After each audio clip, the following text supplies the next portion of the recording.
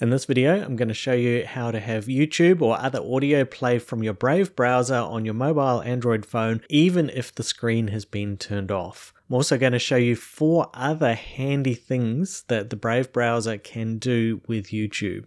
This is an update of a previous video that I've done. Things have moved around a little bit, so hopefully it is now up to date for you for 2025. So the first thing we want to do is press the 3 little dots in the right hand side at the bottom of our Brave browser. That will bring up this menu. From this menu we want to select Settings. On the Settings page we scroll down until we see Display, and then we want to choose the one that says Media. The Media page gives us a number of different options.